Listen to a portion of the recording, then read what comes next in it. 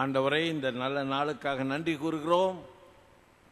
ஆவிக்குரிய வளர்ச்சியை நாங்கள் சிந்திக்கும் பொழுது உடைய பரிசுத்தாவி எங்களில் வந்து உதவி செய்யுமாறு ஊக்கப்படுத்தும், உற்சாகப்படுத்தும். இயேசுவின் நாமத்தினால் ஜெபிக்கிறோம் நல்ல பிதாவே. லூக்கா 2 அதிகாரம் 52 வசனம். லூக் 2:52. இயேசுவானவர் ஞானத்திலும் வளர்த்தியிலும் தேவ கிருபையிலும் மனுஷர் தயவிலும் அதிகமாய் விருத்தி அடைந்தார். சிறப்பாக இன்று பார்ப்பது என்னவென்றால், இயேசுவானவர் எப்படி வளர்ந்தார்? How did Jesus grow? Spiritually, socially, intellectually. 4 விதமாக சொல்லப்படுகிறது. இன்று பொதுவாக ஒரு நண்பர் இன்னொரு நண்பரை பொதுவாக பார்த்தால், உங்களுக்கு எத்தனை பிள்ளைகள் என்று கேட்க மாட்டார். அது தவறான கேள்வி. இந்த காலத்தில் எப்படி கேட்பார் என்றால், பிள்ளைங்களாம் என்ன நல்லா படிக்கிறாங்களா, நல்ல வேலையில் இருக்கிறாங்களா, அப்படி பாட கேள்வி. ஆனால் பொதுவாக கிறிஸ்தவர்கள் கேட்க வேண்டிய முக்கியமான கேள்வி, ஆவிக்குரிய விஷயத்தில் வளர்ந்து இருக்கிறாரா? Spiritual growth. அநேக பிள்ளைகள், பெற்றோர்கள் பொதுவாக வளர்ச்சி அடைவதில் ரொம்ப கண்ணும் கருத்துமாக இருக்கிறார்கள். It's very important. வளர்ச்சி என்று சொல்லும் பொழுது கல்வி வளர்ச்சி இருக்கு, சமுதாய வளர்ச்சி இருக்கு, இன்னும் மற்ற வளர்ச்சி இருக்கிறது. இப்போ இந்த கல்வியில ரொம்ப அக்கறம் காட்டுக சமுதாயமாக நம்ம இருக்கிறோம். அது நல்லது தான். பிள்ளை பிறக்க முன்னே எந்த ஸ்கூலுக்கு அனுப்பணும்னு யோசிக்கிறாங்க இந்த காலம். இது the only thing about kinder garden, first garden, பல விதமான கார்டன் பற்றி நினைக்கிறாங்க பிறக்க முன்னே. அது நல்லது தான். ஆனால் அந்த பிள்ளை வளர்ந்து எப்படி வர வேண்டும் என்று சிந்திக்கிறது ரொம்ப முக்கியமாக இருக்கிறது. அப்போ பொதுவாக நம்ம வளர்ச்சி தான் ரொம்ப முக்கியமாக இருக்கணும். இப்போ பாருங்க, ஒரு மரம் நட்டிருக்கோம். மரம் வளர்ந்து கனி கொடுக்காவிட்டால் ரொம்ப வருத்தப்படுவோம். நான் மலாக்கால இருக்கும்போது ஒரு ஒரு மேங்கோ ட்ரீ போட்டேன். நல்லா வளர்ந்துச்சு. ஆனால் மாங்காய் வரல. அப்போது சிலவங்க சொல்கிறாங்க உரத்தை போடு. நாங்கள் உரத்தை போட்டேன்.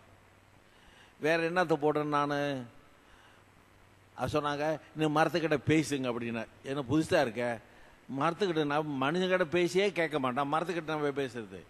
இருந்தாலும் மரத்துக்கிட்ட பேசினேன். மரமே, இது சர்ச் கம்பவுண்டில் நட்டுருக்கேன், கனி கொடு என்று சொன்னேன். இல்லை, ஒரு வருஷம் போய் சொன்னேன், நீ இந்த வருஷம் கனி கொடுக்கல, அடுத்த வருஷம் வெட்டு. அடுத்த வருஷம் கனி கொடுத்துருச்சு. அது என்னமோ இயற்கையாக கனி கொடுத்தது என்று நான் சொல்லுவேன். ஆனால் நான் சொல்லி தான் கனி கொடுத்து சொல்ல முடியாது.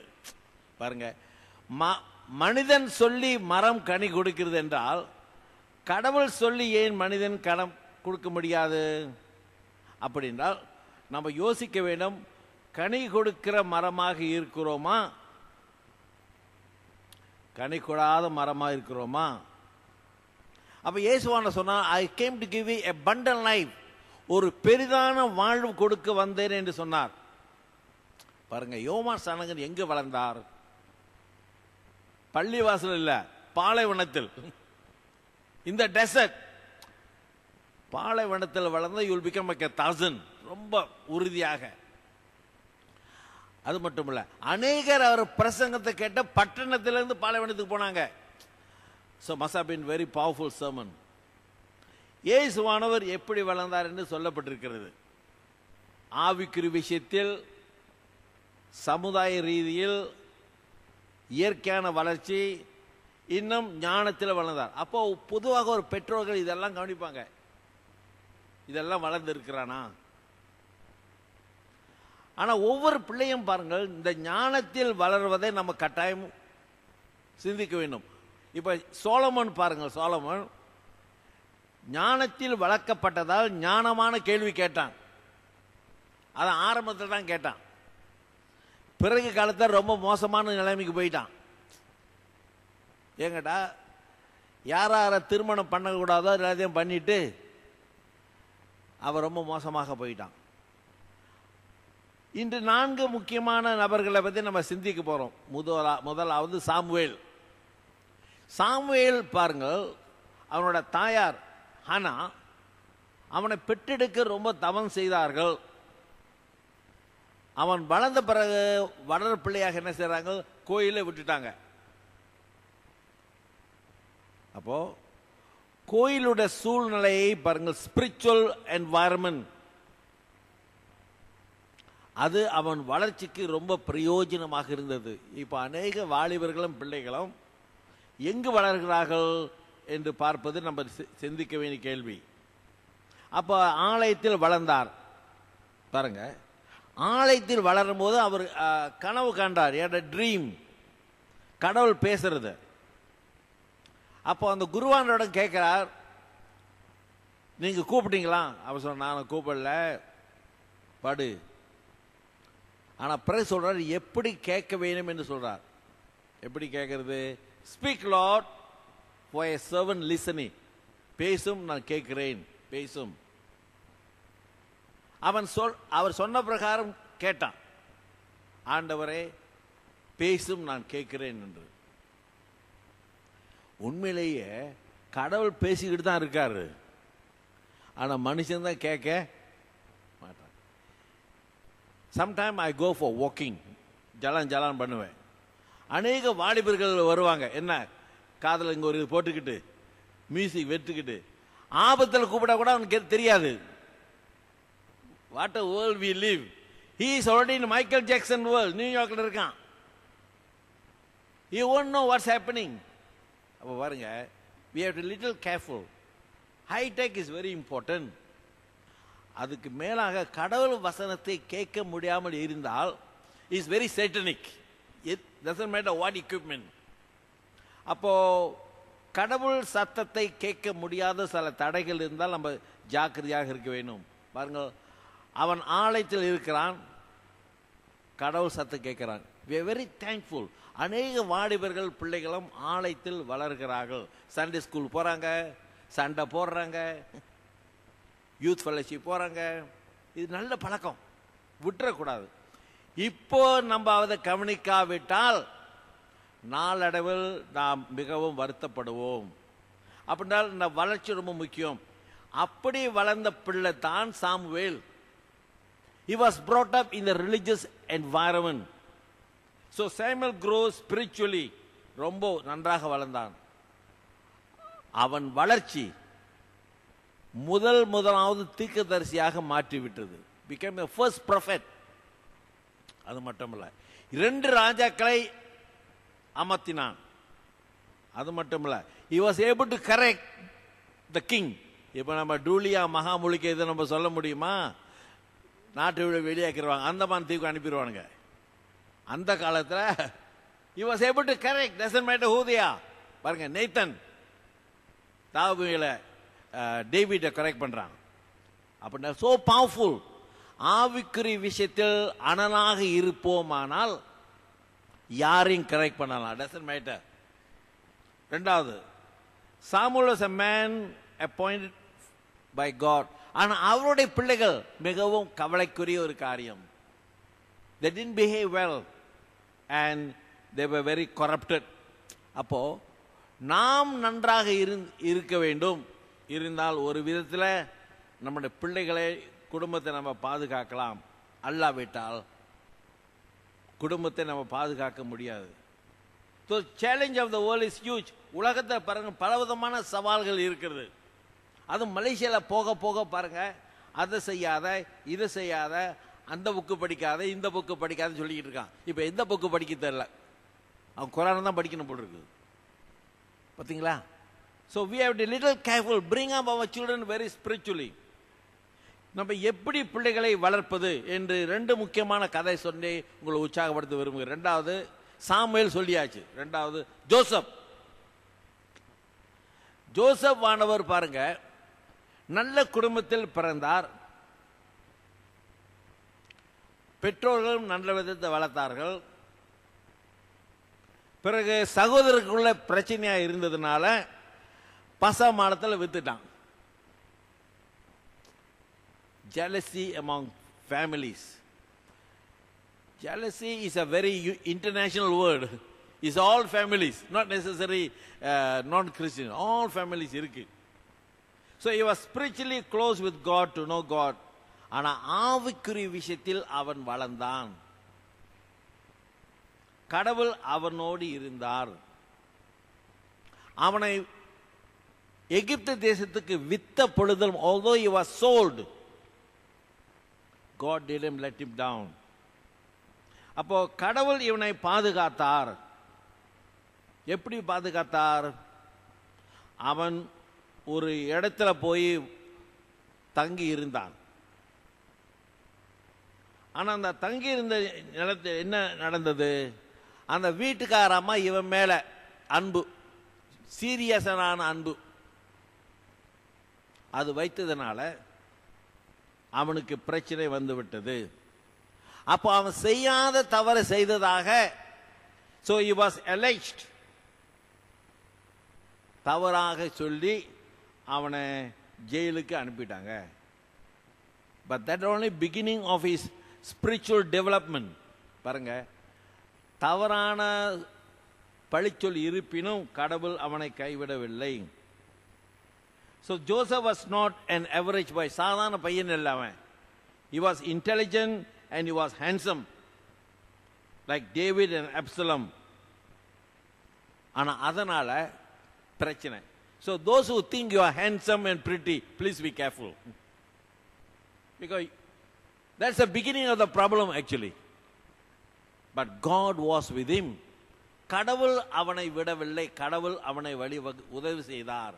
So although he was thrown into the prison, ஜெயில போட்டாங்க, that's not the end. He became the supervisor in the prison. அந்த ஜெயிலே ஒரு வார்டன் ஆயிட்டான். ஏன்னா கடவுள் அவனோடு இருந்ததால் அவனை கொஞ்சம் கொஞ்சமாக கொண்டு வந்தார். பிறகு கடவுள் ஒரு ஞானத்தை கொடுத்தார். அதாவது இந்த ட்ரீம், கனவு காண்றதை பற்றி கொஞ்சம் விளக்கம் சொல்றது. அநேகருக்கு விளக்கம் சொன்னான். அந்த தருணத்தில் தான் ஃபேரோ என்பவன் ராஜா ஒரு கனவு கண்டான். அதாவது 7 வருஷம் பிரச்சனை, பஞ்சம், இப்படி. இதுக்கெல்லாம் யாரு விளக்கம் சொன்னது என்றால் ஜோசப். கடவுள் அவனோடு இல்லாவிட்டால் அவன் விளக்கம் சொல்லியிருக்க முடியாது. So ஃபேரோ சொல்றாரு, can we find anyone like this man? கடவுள் ஆவி இவனுக்குள் இருக்கிறது, இவனை போல யாரும் இல்லையே என்று சொல்றார். பாருங்க எப்படிப்பட்ட விளம்பரம்.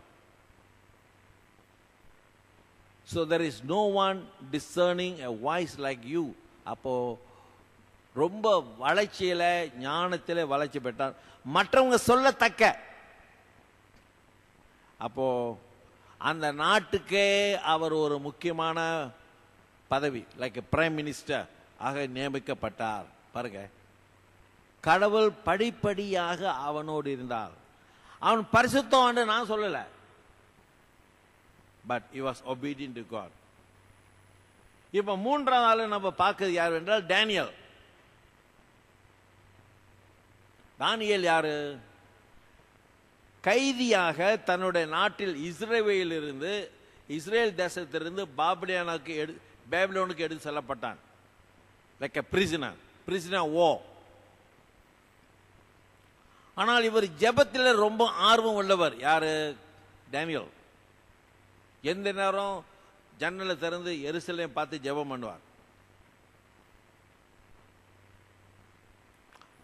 அப்போ அந்த நாட்டில் ஒரு சட்டம் கொண்டு வந்தாங்க. என்ன சட்டம்? யாரும் எந்த தெய்வத்தையும் கொண்டாடக்கூடாது, ஜெபம் பண்ணக்கூடாது என்ற அந்த அரசன், புத்தி இல்லாத அரசன், ஒரு ஸ்டாச்சு கட்டி எவ்ரிபடி மஸ்ட் வர்ஷிப் அப்படின்ட்டான்.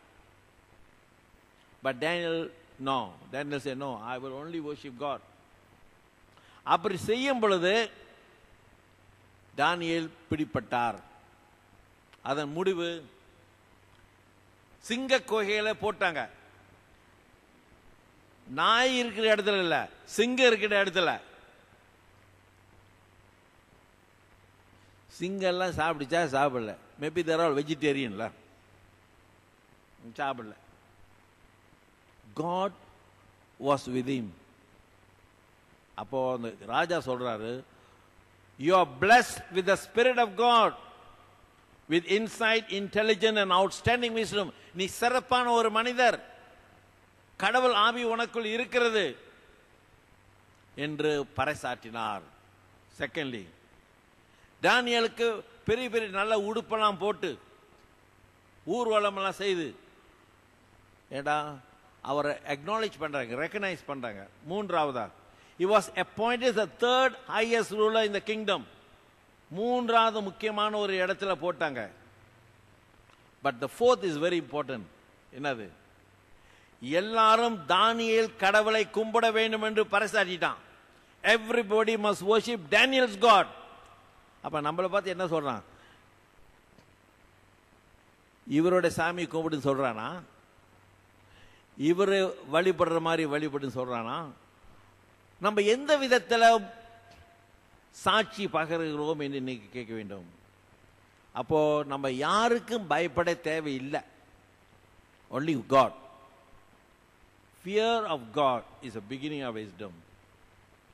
Today God would like to use us ordinary people. நம்மளை போல மனிதர்களை கடவுள் உபயோகப்படுத்துகிறார். நம்மளை போல என்றால் ஆவிக்குரிய விஷயத்தில் வளர்ந்திருக்க வேண்டும், ஞானத்தில் வளர்ந்திருக்க வேண்டும், அவர் சத்தத்தை கேட்கிறவர்களாக இருக்க வேண்டும். only then we can be ambassadors and evangelists. அப்பொழுதுதான் பாருங்கள், அவருடைய பிரதிநிதியாக சுவிசேஷ ஊழியாக எங்கும் செல்லலாம். இல்லாவிட்டால் நாங்கள் எங்கே சென்றாலும் பிரயோஜனம் இல்லையே.